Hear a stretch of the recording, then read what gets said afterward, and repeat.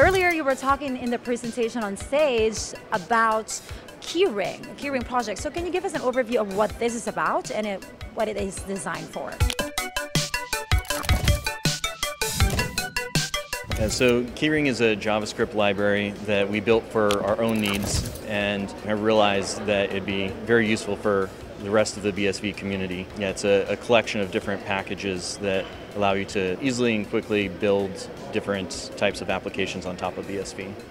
Amazing.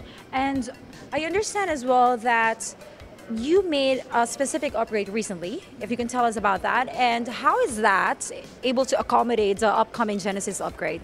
Yeah, so a big part of my talk was about the evolving nature of BSV and how there's a lot of changes, including the Genesis upgrade. Our recent upgrade was adding the op-false, op-return script type. Yeah. And the main thing that made it really simple for us to do that is abstracting away different parts of the transactions and kind of organizing things in a way that we had the script types in a single area, and that let us easily add it.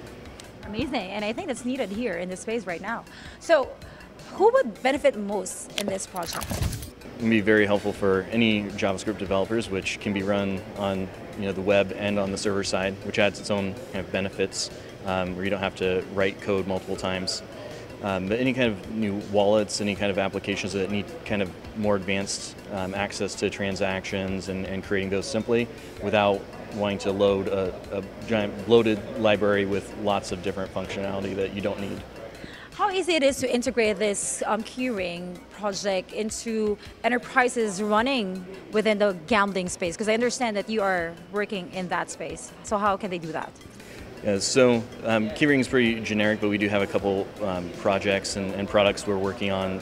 We have a full wallet that's using Keyring, a mobile app wallet that has gaming built into it. So it allows you to play Baccarat and a number of different things using BSV or tokenized tokens. All right, amazing things happening in your side. So thank you so much for your time, Josh, and we wish you all the best. Thank you.